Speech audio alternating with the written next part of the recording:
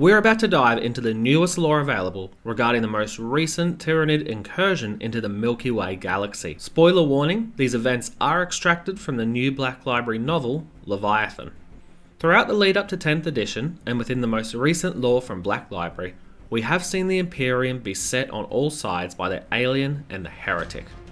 A new threat has emerged within the galactic west from Segmentum Pacificus, a Xenos horde so numerous that the threat it poses to even the safety of the Emperor himself vies for Guilliman's attention from the myriad tasks which he must oversee. What has become clear during the defense of the world of Regium is that High Fleet Leviathan may well be aiming to topple the Imperium's leadership, to lay bare humanity's defences and open the way for mass consumption of the Imperium. That, and there may be far more drive and self-awareness possessed by the Tyranid race than anybody had thought possible.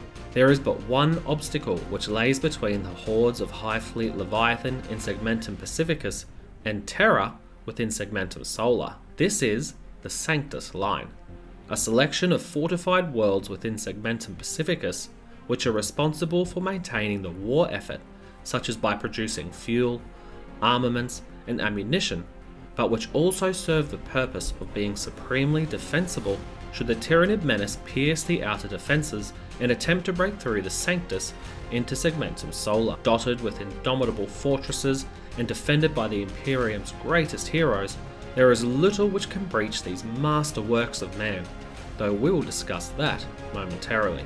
To aid in defending the worlds of the Sanctus Line, and where possible, push back against the foe, vaunted Custodes and Ultramarine veterans have been assembled into strike forces called Soulblade Fleets. This defense must succeed, for if the Tyranids break through, only calamity can prevail. It is a known fact that should the Sanctus Line be breached, Rabute Guilliman would be required to redeploy forces currently engaged in dozens of war zones against the ruinous powers in an attempt to stem the Tyranid advance towards Terra, inevitably leading to the forces of chaos reclaiming much Imperial territory elsewhere in the galaxy, a sour prospect indeed. Throughout the defense of the planet Regium, one of the worlds within the Sanctus Line, the Tyranids of High Fleet Leviathan displayed tactical nuance and telepathic traits utilized as a form of psychological warfare never before seen. Even when facing the dauntless Imperial defenders, Ultramarines comprised of the 1st, 6th and 8th companies, and Cadians of the famed 401st, the Space Marine leadership would be drawn into the open and eliminated piecemeal with a kind of contempt that many believe the Tyranids incapable of. In the opening stage of the War of Regium, Ultramarine Lieutenant Castamon, responsible for Regium as well as the surrounding system's defense, would dispatch the mainstay of his forces to combat a splinter fleet of Leviathan he believed on course for a world of significant population close by. In countless scenarios since first contact with the Tyranid race centuries prior, their established predatory behaviour would dictate they move directly for the planet which contained the most biomass. Only it would be discovered that was not the purpose this biofleet served. The Ultramarine Navy would be ambushed by a much larger Leviathan fleet, proving the smaller fleet detected earlier was but a lure. Try as they may, once Tyranid organisms managed to board the Ultramarine vessels, they made short work of the defenders on board. A new Tyranid Norn emissary, known as the Harbinger, even defeating Lieutenant Tyrus in personal combat. What is curious during this conflict is that this creature, when looking upon Tyrus, displayed a certain enmity towards him, rather than the impassive kill or be killed directive normally associated with Tyranid bioforms. Though the majority of the Space Marines within that section of the Sanctus Line would be killed during the disastrous Void conflict, 2 would survive to take word back to Lieutenant Castamon at Regium, one being a new Primaris role within the Space Marine chapters, an apothecary Biologus. Before fleeing during the onboard melee, the apothecary in question, named Voltus, would seize a parasitic specimen he removed from a neurogaunt, surmising that these parasites were capable of distorting radio signals, summoning other Tyranids for aid, and perhaps secreting pheromones into the air which send mortals nearby into a violent, psychotic frenzy. The game was set, and the Ultramarines had not only revealed their hand, but had lost the vast majority of their assets capable of defending the Sanctus line. As the innumerable horde of Tyranids, in itself but a tendril of the mainstay of the greater consciousness that is Leviathan, now advanced towards Rhegium unhindered, a great many nightmares were experienced by not only the citizens of that world, but also its transhuman defenders. A reoccurring vision of a truly massive Tyranid, sporting scything limbs and horns sprouting from its head, was experienced by many, along with the name Harbinger. The Great Devourer would even reach out to minds nobody would ever think to suspect, likely thanks to the efforts of the new Tyranid psychic organism, the Neurotyrant.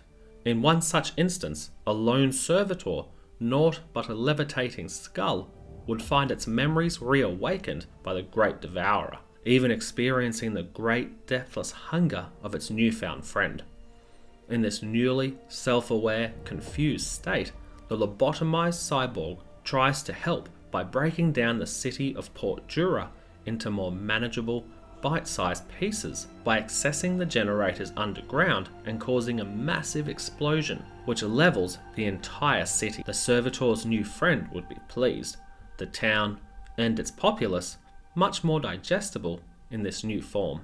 With the limitless hordes of Leviathan bearing down on the planet of Rhegium, one of the largest manufacturers of munitions for the Sanctus line war effort, there would prove further foes still, hindering the successful defense of the planet. From ancient caverns which date back to the planet's colonizing fleet, concerted groups of abhuman Xenos cultists would make use of these, emerging to rake through the remains of Port Jura for survivors, executing any they found, or to hinder the defense of fortresses who were doing their best to hold out against the Xenos hordes. The unified Genestealer cults made their presence felt. What was curious though, is that by looking upon their wall carvings which told of the impending Tyranid invasion, in their mind the coming of their god, this cult was at least hundreds of years old, allowed to fester within Rhegium's superstitious populace, turning citizenry, engineers, and even PDF forces against the Imperium's light. This may well display intent by High Fleet Leviathan centuries prior to emerging onto the galactic plane from the west, possibly even to make a beeline for Terra. I do wonder if this is associated with the Genestealer cults on Terra, a clear, paved way for a main Tyranid thrust. As the constant thump of Tyranid biopods could be heard thundering down from the atmosphere into Rhegium, and the leathery wings of airborne gaunts provided a constant reminder of what lurked in the dark night sky, Rhegium indeed seemed lost. Even the pure, fiery mind of the senior Minotaurum Confessor could not prove defense enough against the telepathic predations of the Tyranid Neurotyrant. Spurred on by what he believed to be Emperor-gifted visions of his own martyrdom, the Confessor would stir the massive force of Cadian 401st to leave their defensible fortress and take the fight to the enemy. He would see a prophetic vision of himself leading the Cadian regiment against the Tyranids, funneling the foul Xenos through a narrow corridor of cliffs, his death providing the battle force a want for fiery vengeance which would spur them into victory against the vast Xenos horde, whilst his soul would be freed from his mortal form to join the Emperor in the afterlife. This selfish want for martyrdom would lead dozens of tanks and hundreds of Cadian defenders to painful deaths, as it was revealed on the field of battle that the golden figure of the Emperor was in fact a massive, floating ball of flesh and tentacles, a psychic predator not yet defined which had been influencing thousands of Rhegium's populace. The Confessor died alone, a coward, running for his life. Voltus, the escaped apothecary biologist from the initial fleet destruction, would also experience visions of his Primarch Guilliman being stalked by the Harbinger, a fear stemmed from helplessness worming its way into his core.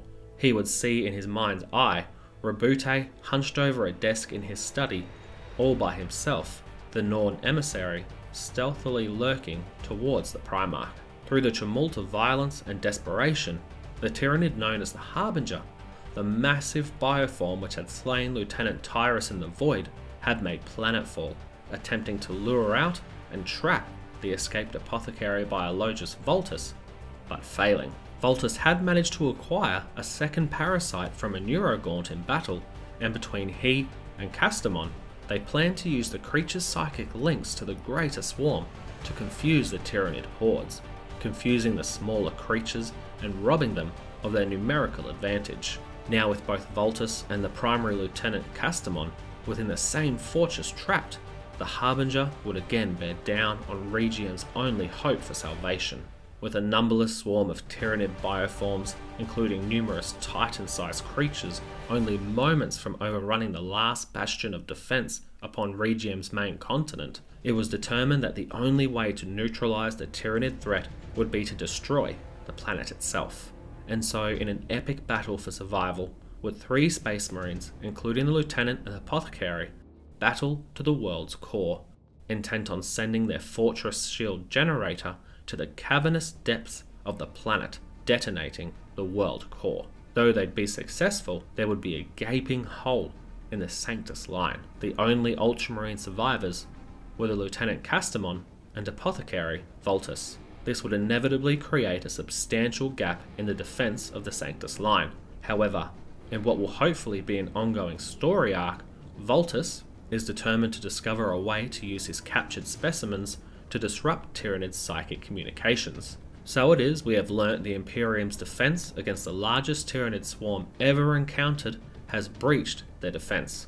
By Lieutenant Castamon's own admission during the novel, this means Leviathan now has a clear path to Segmentum Solar, the home of Terra itself. Will we see Guilliman now react to this threat personally, travelling to Terra himself, or perhaps even the Lion? We know Lord Solar Leontus has been leading expeditions into Segmentum Pacificus also, making aggressive forays out of Segmentum Solar, the traditional area of operation for the incumbent of the Lord Solar role.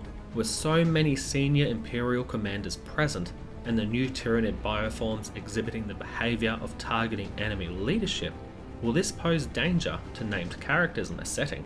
I hope so. And will this be across various Hive fleets? Or will it be more so a Hive fleet Leviathan trait?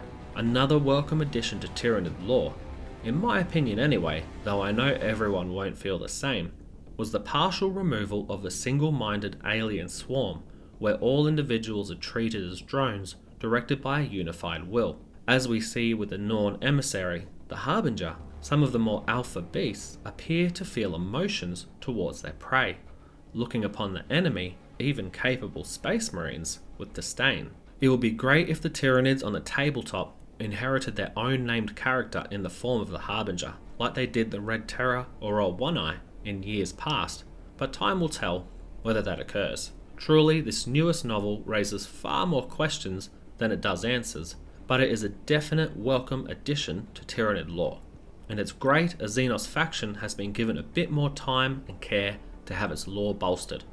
Before we finish up, I want to make a statement that this video is by no means a recap of the audiobook Leviathan. Personally, I wanted to make content that highlighted some of the new lore within the audiobook in an entertaining way without retelling the whole story. If you're interested in Tyranid stories, I do recommend it. There is plenty more besides the content of this video. If you're hard up for Audible credits though, in my opinion, there are more entertaining stories out there, so I wouldn't prioritise it if you aren't necessarily a Tyranid or Space Marine enthusiast. If you enjoy the grimdark aspect of the lore, heads up, I think you'll enjoy next week's video. If you learned something new or enjoyed the content, please leave a like, share, comment, and even a subscribe. They really do wonders to share the video and help it to gain traction with the algorithm, which we really do appreciate. Thanks guys, see you next week, take it easy, and have a good one.